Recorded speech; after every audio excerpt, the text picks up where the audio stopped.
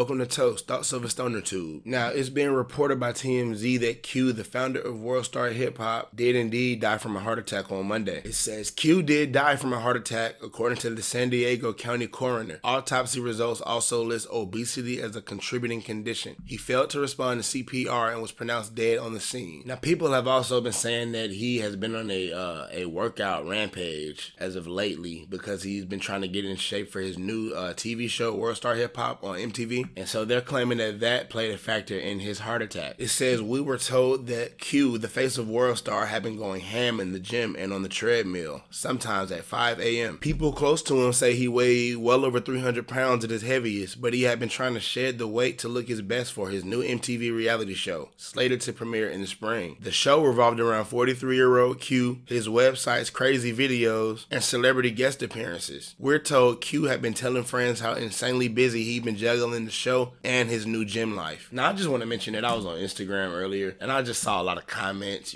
like basically saying that that's bullshit and man, bro, let the man rest in peace, dog. Alright, man, people are already online coming up with their conspiracy theories. The man just passed 2 days ago. Let his name rest, okay? The man got a whole family out here and they shouldn't have to deal with people on Instagram saying, oh yeah, the Illuminati killed him. Oh yeah, that's some bullshit. Like, bruh. Now, the story came from TMZ. They're usually a pretty credible source. Now, they have had, some slip-ups where they've given out false information before. So we'll see. But I'm pretty sure that they are correct on this one. And I'm sure that Q did have a heart attack. And that cause of the heart attack was due to him, overworking his body past its limit.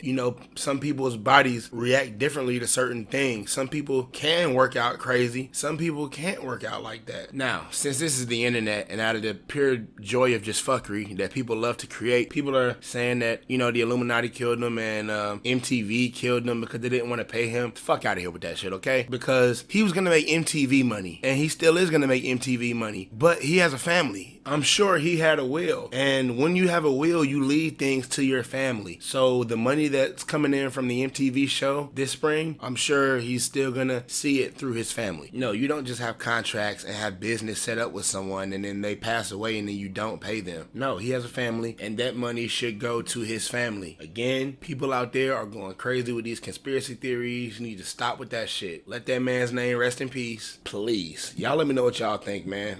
Q reportedly passed away from working out too much, had a heart attack. Damn.